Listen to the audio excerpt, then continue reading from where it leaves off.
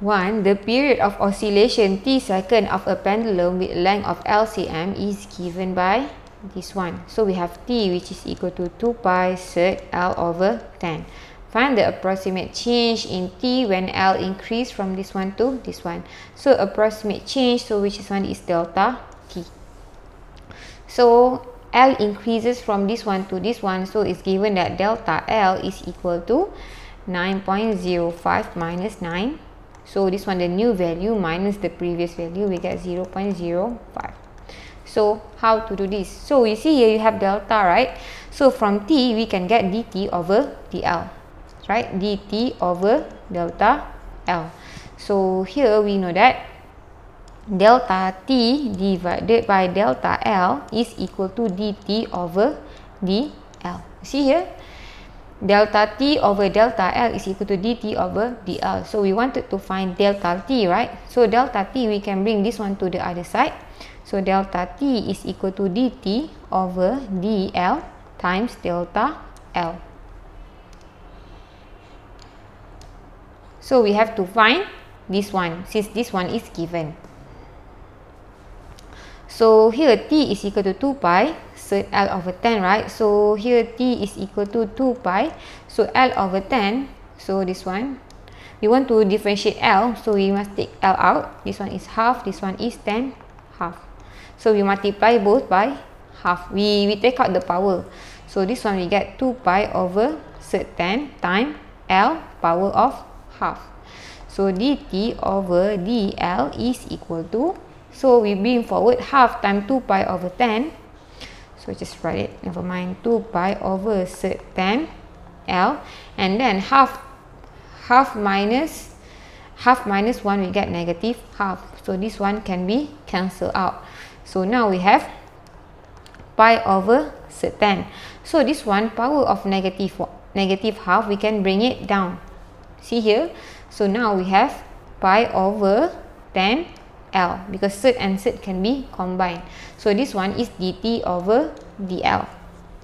So we know that this one, so we take from 9 cm. So this one, when L is equal to 9 cm, dt over dl is equal to, so you just substitute pi divided by sert 10 9.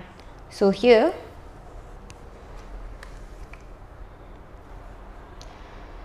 this one is pi over sert 90.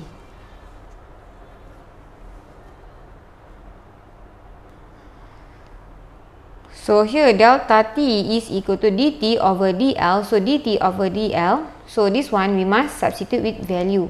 So just now dt over dl, we have L right here. So we substitute the value of L we take from.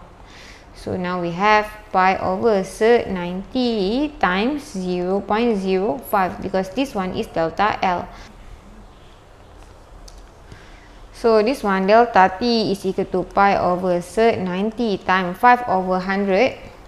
So here basically you get 5 pi divided by this one. But you see here you have sert 90, right? So you can take out 9, right? And 10. And this one you have 100. So basically this one you get 5 pi. So this one is 3 sert 10 100. So 5 and 100 you can cancel out. So here you have pi over this one, 3 times 20 is 60 sert 10 second.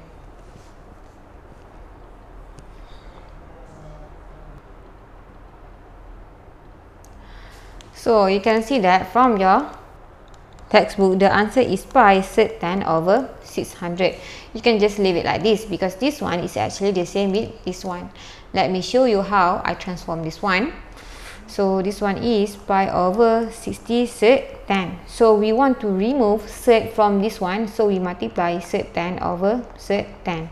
So here we get sert 10 times pi divided by this one, we get 60 sert 10 square.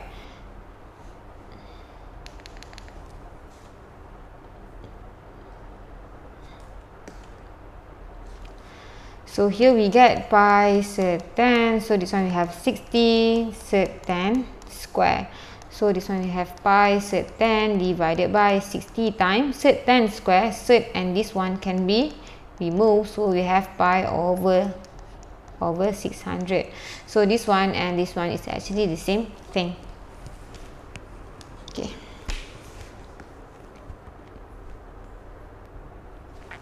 Okay. 2. The area of a drop of oil which spread out in a circle increases from this one to this one. So we have a circle.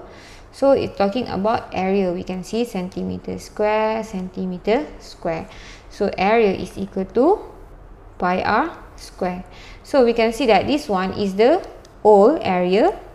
After that, after it increases, this one is the new area. So we know that this one A is equal to pi r square, and it's given that this one is 4 pi. So area is also equal to 4 pi, which is equal to pi r square. So r square is equal to 4. So r is equal to 2. So we know that the radius of the circle is 2. It must be larger than 0 because this one is, we are talking about length here, right? So r is equal to 2. Okay. So we see here increases from this one to this one. So we know that this one is the new A. So area new area is equal to old area plus the change in Y, because Y plus the change in area, right? New area is equal to old area plus change in area.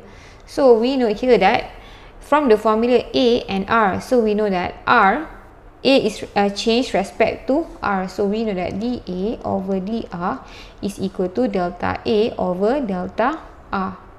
Or also delta A over delta R is equal to dA over dR, the same thing. So here delta A is equal to, we bring to the other side, dA over dR times delta R. So here area new is 4.01 pi. Area old is 4 pi plus delta area. So delta area is equal to 4.01 pi minus 4 pi. So here we get 0.01 pi. So this one is delta A.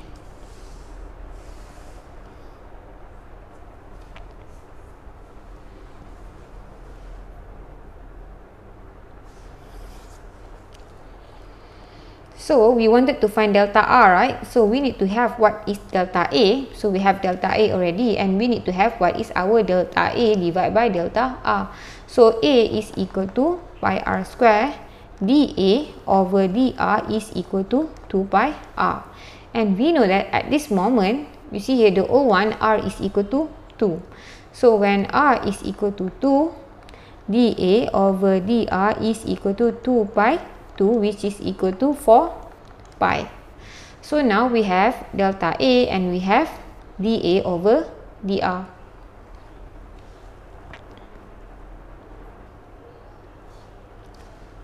So here delta A is equal to dA over dR times delta R, right? So delta R is equal to, we bring to the other side, which is delta A divided by dA over dR. Delta A is 0.01 pi. dA over dR is 4 pi. So we can eliminate pi. So 0.01 divided by 4, we get